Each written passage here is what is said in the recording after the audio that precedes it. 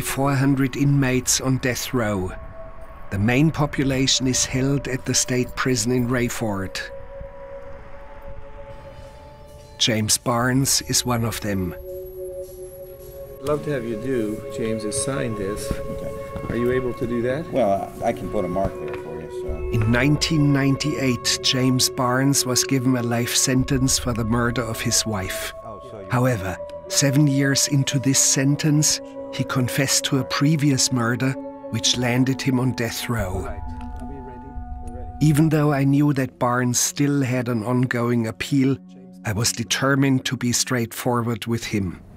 Mr. Barnes, you should know that sympathizing with your quest to have procedural injustices corrected in your case, it does not necessarily mean that I have to like you. Correct. However, I really am intrigued by the question, how does the world outside appear? Do you see the sky? Do you see trees? Do you see a bird nesting somewhere? I'm all the way in the back in a cell where I can see, we have two barriers, two walkways, hallways as you would, with bars separating them. Yes. About 10 feet away is a window, but I can't see anything but the building across from me. But if I look down at the end, I can see through a window that's about 15 feet away, and I can see some green grass. I can't see some trees that are 700, 800 yards away. It's something. And of course, every once in a while, a bird will nest for a few days in one of the windowsills. But you have observed that? I have observed that. And how big an event is that? For me, I appreciate it. But I've had cellmates where if a bird chirps, they just go ballistic. They can't stand it. It's making noise. It's just, there's different personalities. Yeah, and for you? For me, I love the rain. I love when I can hear it beat on the roof. When was the last time you experienced rain on you? I would have to say that it was in 2002. So 8 years ago, yes, you had rain on you. Yes. I was in the open population. You know, in December, I've been locked up for 13 years. Yes. But I haven't spent that whole time on death row. Yeah. Well, it was for a previous conviction. Correct. On murder charges. Correct. Yeah.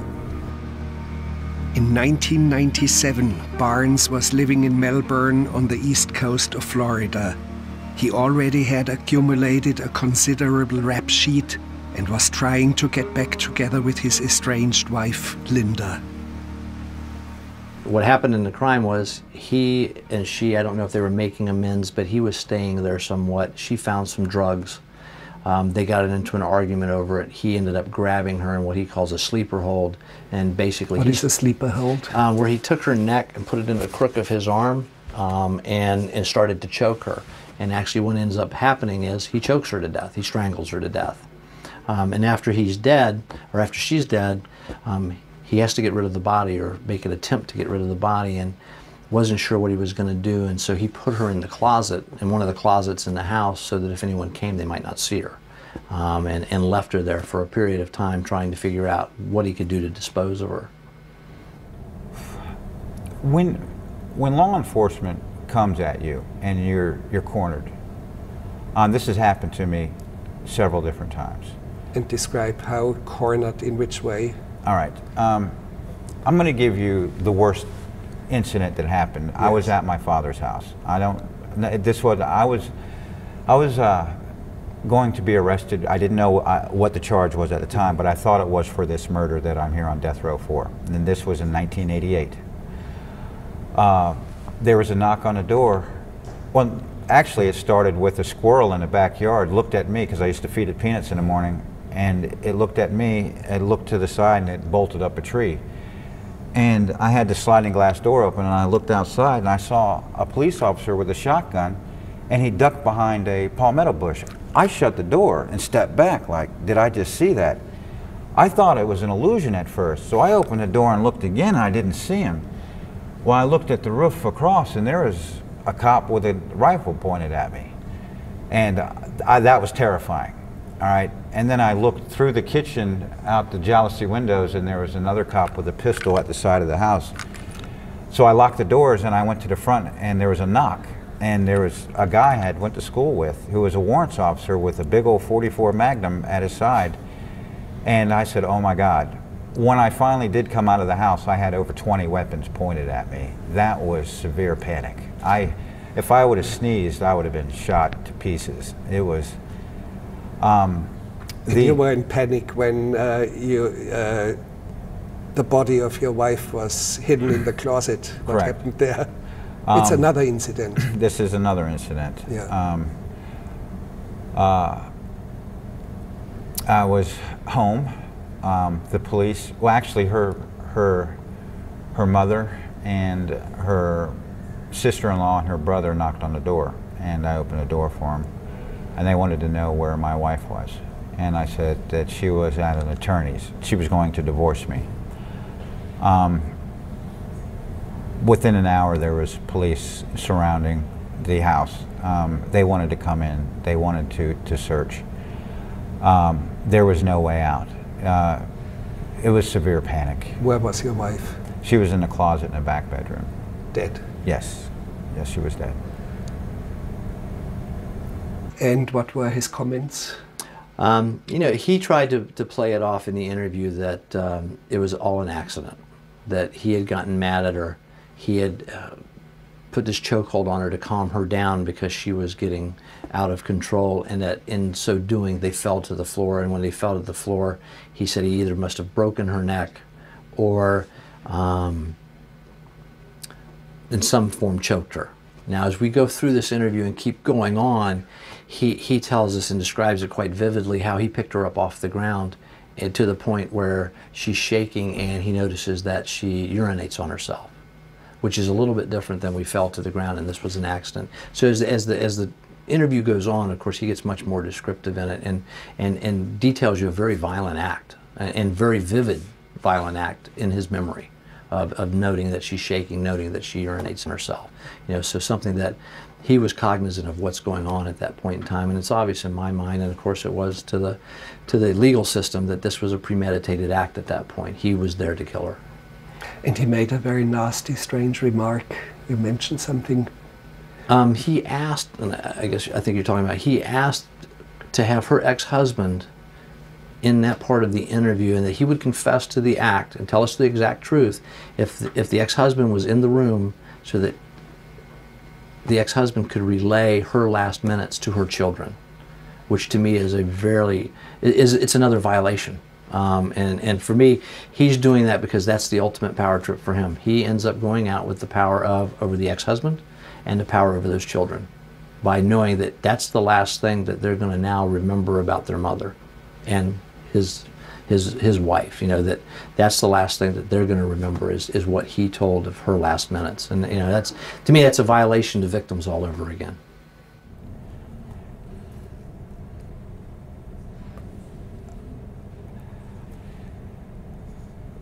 And when he tried to manipulate the course of the interrogation before it really started, was it like a chess game? It very much was. We were playing a big game. It really was. You know, I called at one point probably 4 hours into the interview, 4 or 5 hours, and I think this interview totally is about 9 hours from the time I meet him down in our holding cells till we get finished. And at some point in there, and I want to say about 5 hours in, I actually called my supervisor and said, you need to get somebody else here because I'm getting very tired. Because mentally, it was a big challenge of being able to do everything right so that this case could be prosecuted, because he was very, very smart in what he was saying. I mean, even to bring up, you know, to ask me, what would an attorney tell me to do? And of course, my answer back was, what do you think they'd tell you to do, James? And then his answer back was, well, they'd tell me not to talk, don't you think? And I said, yeah, that's probably what they do, but you know, it's up to you what you do. Do you want an attorney? And then we would move off of that subject. You know, he wanted me to make a mistake in answering that question once again to set up a suppression issue for him to have it thrown out. Somehow to trap you on his Miranda rights. Yes, sure. So it would be on tape, sure. And you would somehow persuade him not to have an attorney present or something like this. You know, at one point in there he said, I will talk to you and tell you everything if we're not on tape, but you can take all the notes you want, knowing that we tape everything. So putting me into a position that there would be nothing memorialized, my word against his. I think I'll win that battle, but it muddies the water, and I was trying not to do anything. I knew the type of case we had, and he did too. He knew he had a problem. He has a dead woman in his closet, and he's the only person in there, who did that. I mean, he knows he has a real problem with this case. So his best bet is to try to find something technically that I do wrong in order to get it thrown out. And that's what he was doing. But very, very intelligent man. There's no question about that. Very well schooled in the legal system and in the criminal justice system, and trying to use it for his own good at that point. I'm very impressed with your abilities to defend yourself in court. For example, in the appeal papers that I've seen, you act as your own attorney. Yes, I did. Under the Sixth Amendment of the Constitution of the United States, I have a right to representation. Yes. The other side of that coin is I have a right to represent myself. Yeah, you invoked the so-called Ferretta right. Right, the Ferretta. Which means you would not be allowed to defend yourself if you were planning to commit state-ordered suicide. So the clock is ticking? Right now, it started October 4th. I have 1 year to have my next appeal complete. James Barnes is awaiting execution for a different crime, one that took place right next to this marina in Melbourne. In prison for his wife's killing, Barnes converted to Islam, and during the holy month of Ramadan decided to seek atonement. He confessed to a previous murder. Patricia Miller, a nurse, lived alone in this apartment complex. Leaving all his clothes outside in a bag, Barnes, stark naked, entered and watched her for hours from a closet as she did household chores and watched TV. The murder became known as the burning bed. He actually made a determination that he wanted to sexually assault and kill her. He actually took off all his clothes, went into her apartment, watched her for a period of time, and then assaulted her, bound her, tried to strangle her. I don't believe she died at that point, so he picked up a hammer, beat her with the hammer, actually killing her, and then in an attempt to destroy as much evidence as he could, he set the bed that she was on fire.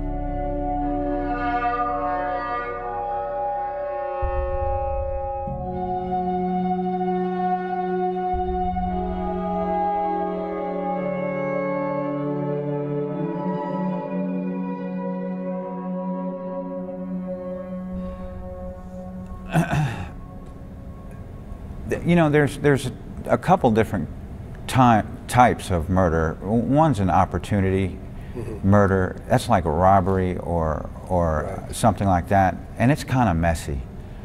No, it's very messy. An opportunity murder is very messy. There's a vengeance murder where somebody's humiliated you and you've planned, even if it was a quick.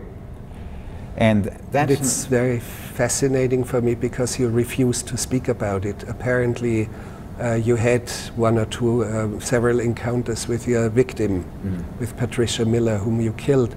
You never talked about it and refused to talk about it, but apparently you were humiliated or repudiated by her. I do not know. Well, there were several events that had happened, and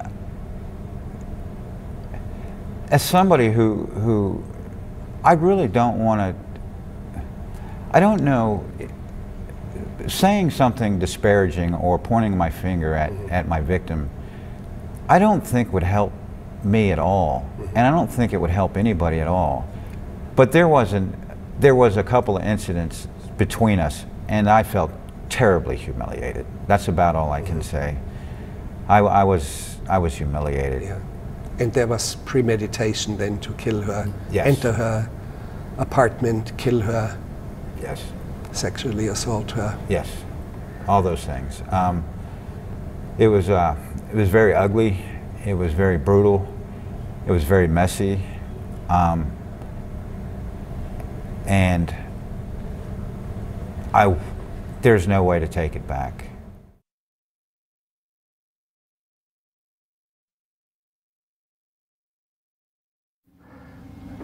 Mr. Burden, you are the legal counsel for James Barnes, who is on death row. How far are his appeals exhausted? Well, he had his direct appeal with the Florida Supreme Court, and writ of certiorari has been filed with the United States Supreme Court, and I believe that's pending. If that has been decided, he's now in what we call the post-conviction phase, and that is a time frame of a couple years that the capital collateral representative will have to present any post-conviction issues. James Barnes' case, in particular the murder of Patricia Miller, looks to me like a monstrous crime. There's something really monstrous, scary, definitively evil about it. However, he does not appear to be a monster, in my opinion. I always try to see him and treat him as a human being. In your case, is your opinion somehow split between the facts of the case and the human being here in front of you who needs your defense? I'll tell you that we all have feelings and we all have concerns.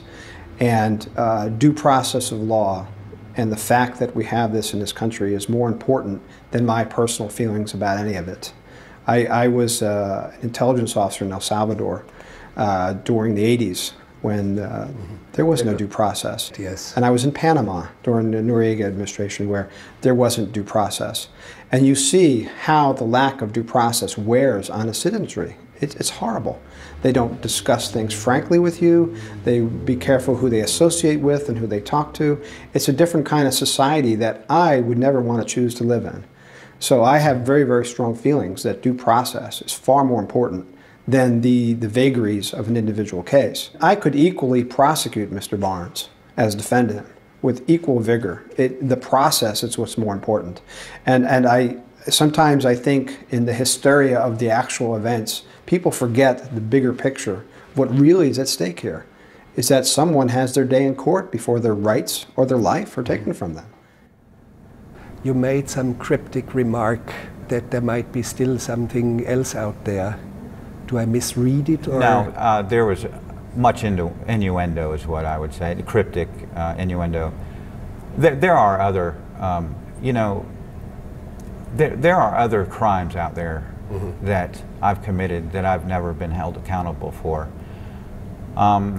Would I ever come forward again and admit to these things? I think I picked the wrong agenda, the wrong platform last time. I don't believe... But would you eventually speak if you are strapped to the gurney or shortly before when you have a last chance to bring closure to families of victims or whatever?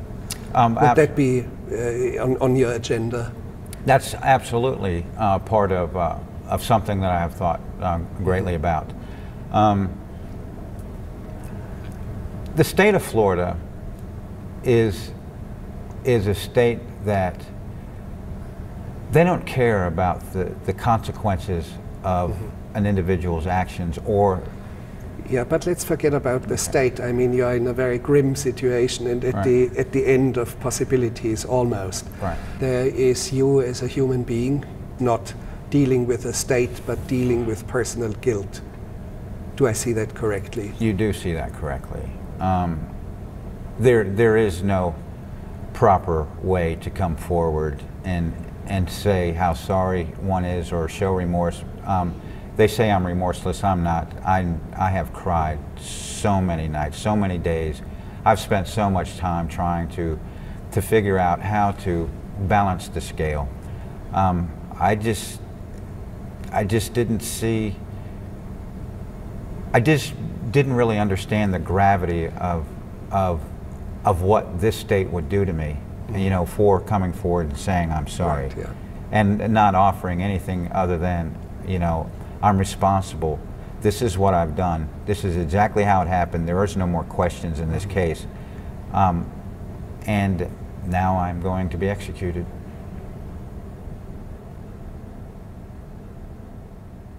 When he's in pain, it's like I can feel his pain. I mean, we've been estranged for a long time now, but back in the day when we were close or being raised together, I could feel his pain. I could feel his hurt. The hurt was so bad that I would be crying too. Like if he was sent to a detention center or the juvenile detention center, I'm the one that would be crying at home. I'm the one that hurt because it was like we were ripped in half. It was like part of me was always gone. I would not celebrate our birthdays when he was not there, and I would not celebrate our Christmases. This is my siblings. This is my older sister Beth, my twin brother James, me, my little brother Michael, and my little sister Roberta. I'm not bitter anymore. I'm accepting. I hurt for James that he didn't make it. I hurt for my little brother Michael, who committed suicide. And I survived. I could have been a statistic out there on drugs and alcohol, and I could be dead from the lifestyle. Is there a possibility that you will see him? Or do you have to settle with yourself first? I would like to see him, but I might not be allowed to. But I think family members should have a possibility to see him. Well, I understand, but I think I might have a warrant down there for a misdemeanor. Yeah, I mean, as long as I'm in Georgia, I'm fine. You were in trouble as well. I got in trouble, yes, when they got divorced. I think I was about 16 years old.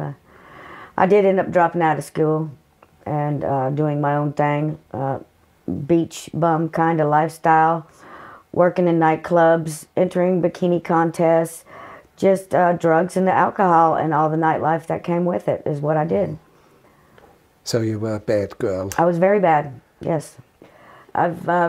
Yes, I'm a 2-time convicted felon for drugs, and I've probably had over 35 to 40 misdemeanor arrests for drug-related incidences. And if you show up in prison, they may decide to keep you for a while. Yeah.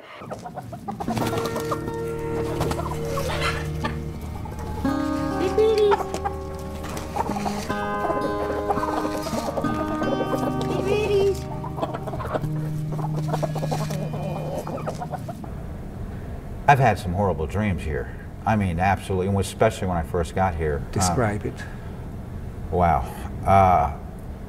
I remember my home in Maryland, and the grass was very green there, and for some reason, my twin sister and I were buried up to our heads, and my father was mowing the grass, and he was pushing a lawnmower towards us, and he ran over my twin sister's head. And I've had that recurring dream about 5 times, and it just messes me up inside because my feeling is, don't do this to me, but I feel so terrified and repulsed by what just happened. The nightmares were so bad that I was mentally and physically exhausted during the day, and I could not understand why I had to have such horrific nightmares. Why couldn't I be normal like everybody else and have a normal dream?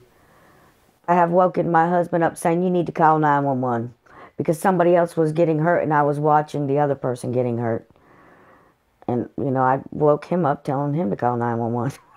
It wasn't me getting hurt anymore. It was somebody else. I've had, you know, a couple real good dreams. The one where God appeared to me. Oh, please describe. That's what I want to know. Well, okay, the scenario was something bad was happening and I was running from room to room to get away from this bad thing coming to get me. And all of a sudden I seen this light in this doorway and I was scared to go. I was scared to go behind any door because this person was going to get me. But I ran and all of a sudden there was this big giant image of Jesus letting me know that nobody was going to hurt me now. And I'm like, the dream's over and I'm sitting there looking at God, you know, and I wasn't even sure it was God, but I know it was. You can just tell. And Pastor Jan, I guess I invited her in my dream because I wanted to know, is this Jesus? And she said, yeah, and ran out my dream. But it went from a real horrific scenario to just seeing God and Him saving me. Just he was just so big and such a glow, and he's so perfect. And yeah, it was just really, it was a good dream. So I was one of those that wasn't wired like everybody else. I needed constant supervision. I needed my parents there. And then you have to keep your family unit whole, no matter what, because people are going to make mistakes. And if you can keep those mistakes private, it's best. That's what will keep the family unit strong. But if you have to go outside of your family with mistakes that others have made, you have to support them. You may not agree or like what the individual has done, but you have to love them and tell them that you support them.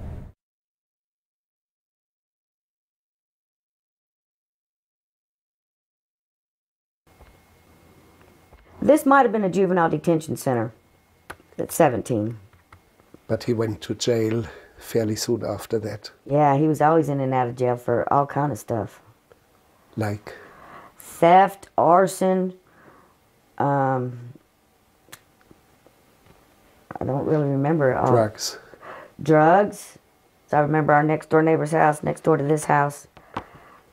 James did admit to doing that. Well, I think he admitted it.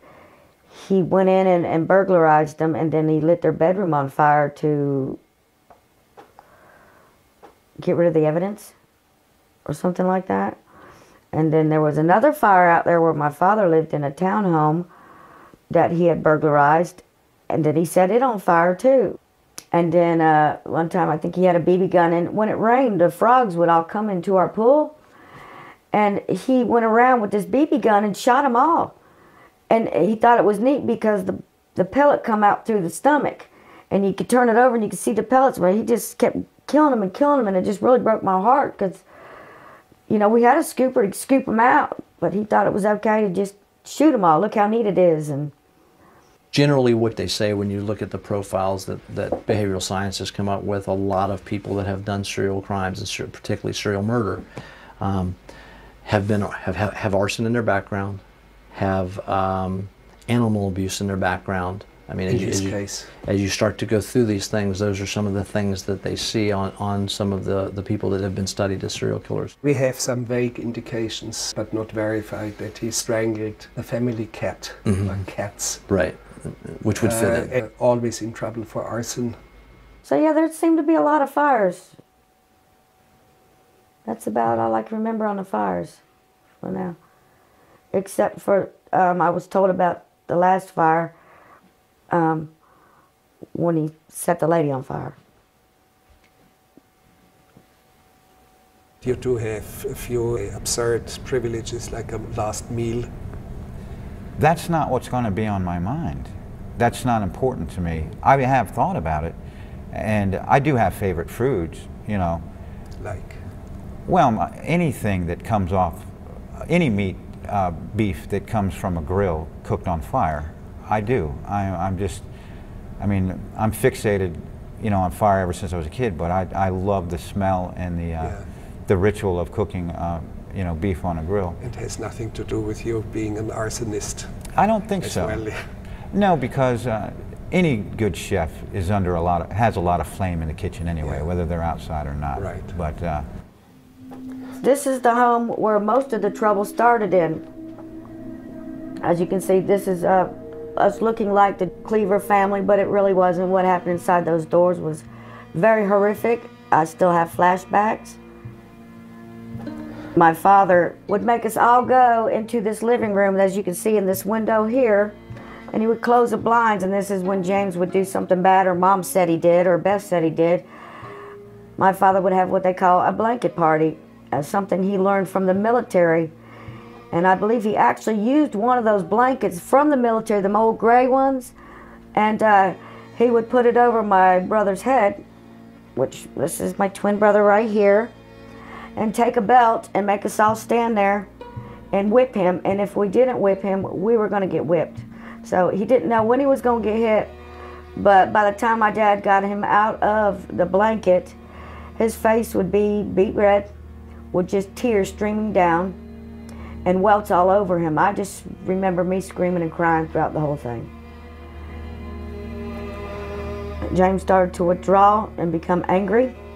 Didn't want to go to school because he didn't like going to PE because you had to dress out and he always had whelps on him or whipping marks. The other kids would laugh at him. Was there sexual abuse? Well, I was told there was sexual abuse. I don't have any memory of it. I do have the frozen fear, and I do remember being in my bed and someone coming into my room. I don't know who it was. I don't know what they did to me. I was only told by my older sibling and my mother that I was sexually abused. But I can't say that who did it. I don't know. I have no memory at all. But they did say that's why James was taken out of the home.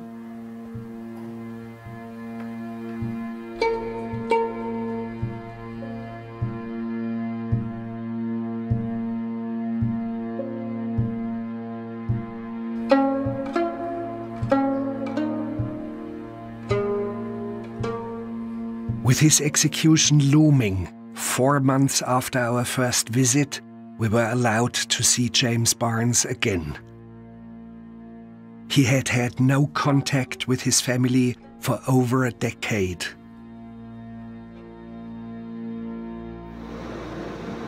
You do know that we found your sister? Yes. There's one surprise that I would like to bring to you. Last night we located your father. Oh, you did? We identified ourselves. He immediately declined to be filmed. And now I asked him specifically, is there anything that I could pass on to your son, to you? And he pondered, and then he said, yes, please pass one thing on to my son. 1, I love him. 2, I hate the crimes he committed. So, and he was silent then and looked at me, and I said, Mr. Barnes, I will not fail to pass this on. That's, it's been a long time. Yes. Thank you so much. I don't know what to tell you. I've been wanting to be in touch with him for so long, and to find out that you met him just last night, it's wonderful.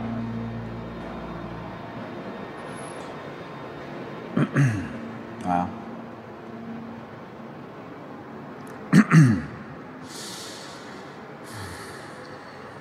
You know, years ago, I had taken a self-inventory, and I wrote lists about what things I've done in my life that I'm most ashamed of, what things in my life I'm most proud of, and then what in my life would cause me the greatest grief and what in my life would cause me the greatest joy. And I found that the thing that would have affected me the most, because I knew I was never getting out, was if my father were to die while I was still alive, I would have been devastated. Well, I thought that that was the worst possible thing that could have happened to me, and I was wrong. The worst possible thing ended up being I knew he was still alive and he didn't want anything else to do with me. That put me down hard for many years, and now I feel so much better. I understand that he sees the ugliness of the things that I've done, and I understand anybody seeing that.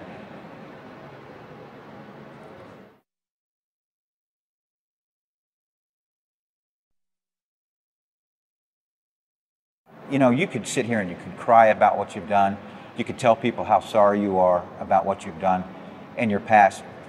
But the fact of the matter is that taking 100% responsibility for your actions is the most important thing in any, it doesn't matter whether you're the defendant or the victim in any type of incident. The person who's wrong needs to take 100% responsibility. 6 weeks after our first encounter, James Barnes sent us a letter in which he hinted at the possibility of telling us about 2 more unsolved cases. I was suspicious of Barnes using me as an instrument either to procrastinate or speed up his execution by opening new cases against him. Could I address our last contact through letters and our last conversation where I was under the impression you know more than I do? Yes. And that there are things out there that maybe the world should know. I have a list. You know how people talk about a bucket list? Yes. Well, no, I do have a list as well. Okay, I have a list of things that I'm going to accomplish. And one of them is to resolve all the unresolved crimes that I've ever committed. May I mention two names? Right. You mentioned Chester Wetmore, Yes. a young man, very young, a teenage. Yes, he was teenage. And Brenda Fletcher. Right, and the only reason why I knew her name is because I had seen her ID. But she was going under a different name when I had met her. We actually traveled north and we saw the water-filled ditch along the northbound on-ramp from State Road 520 to Past the fish camp. Exactly, to Interstate 95. Correct, that's the place. I looked at it, it turns, it goes in a right curve, in a soft right curve. If you were coming from the east, it would be on north. Northbound, yes, Yeah. exactly, By examining unsolved homicide records, we learned that in the water-filled ditch to the right, the decomposed body of Brenda Fletcher was found. Brenda was a prostitute. She obviously didn't have any family or any roots. It's hard when you talk about crack cocaine addicts to give an age, but she was, I would say, 40.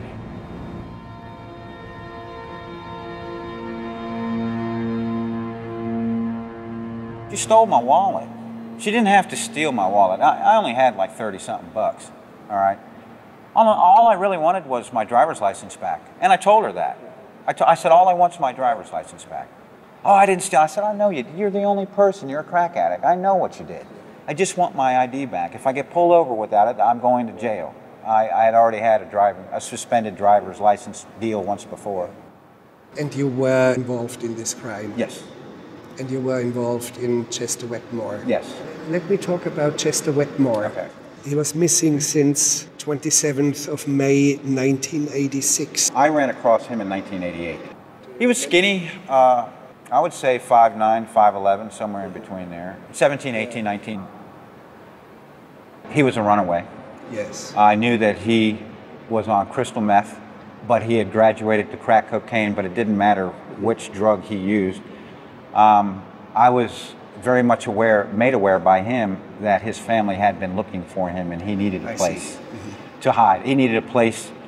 He'd been on the streets for a long time. He'd been involved in prostituting himself. I mean, he was a street person. I supplemented my income by selling drugs. Yes. And that's how I ran into him. And he ended up breaking into my car. And I was very, very upset because he took all my product. He took all my product. And I knew it was him. And I ended up killing him, and I ended up burying him. I took his body next to a lake.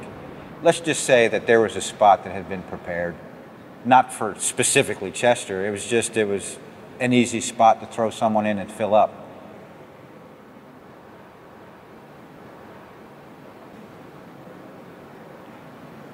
He was still shiny. I don't know how to explain this, but before you get to a certain age, especially at night, and that's where I saw him most of the time, older people, they don't have a shine, a gleam to their skin. He still had the young gleam. You could tell, I don't know how to explain this. He still had a glow. You mean as an inner attitude, like you still have the world ahead of you, your whole life ahead of you? No, what I mean is descriptively, ocularly, is he still had the sheen, the sweat sheen, the glow. And children have it. Adults like me and you, we don't have. Now, I may right now because this is my second call out today. My ankles are killing me. They put the shackles on too tight the first time and they rub me raw. Oh my God. Plus I'm way down at the end and in the cell. and it's humid today. Last time we were here, I was freezing. But no, descriptively, he was still very young. He had the glow. Mr. Barnes, my impression is that the state of Florida is interested in one thing, What's and that? that is to kill you off. Oh, yes. So Yes. that's number one. And I have my doubts that the state decides to indict you on any other crime, spend months and months of investigations, indictment, legal procedures, have a trial against you again, spend millions of dollars and sentence you to death again. What's the point? See, these are... They just want to kill you. Fast. Right. There are a lot of different arguments in support of capital punishment, deterrence and so forth. But The we only know it doesn't deter anyone. Yes, we and know I agree with that. Statistically, we know it. I think the only support for it is retribution. Yeah. An eye for an eye, to speak. Which is biblical and it's Old Testament, Arguably but it's so. not what Jesus would try to tell us. So, well, I have to tell you that for the foreseeable future, capital punishment is here to stay. And it's very popular in this state. If you took an opinion poll, the citizens of Florida support it. And so I don't see it changing anytime soon.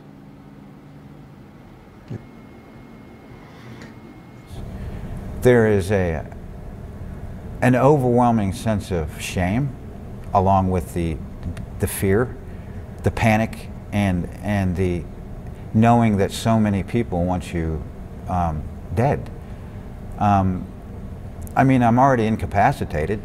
I'm in a cell. I'm chained, shackled. I mean, I've got 7 pounds worth of state jewelry on me. You're going to kill me now. Is that retribution? Is that vengeance? Is that punishment? Is that going to change anything in this world for the better? It's not.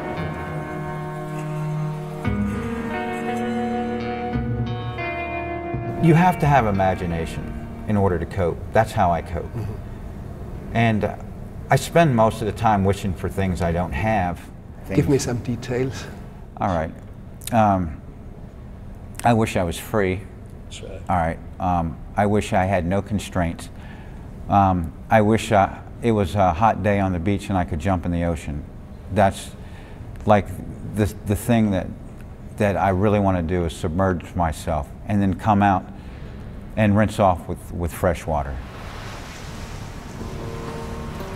I don't know, it's like a rebirth or a renewal. It's like I've been through so much and I've gotten so dirty and I can't wash it off. And the only thing that I can do is dream about how I would wash all the filth.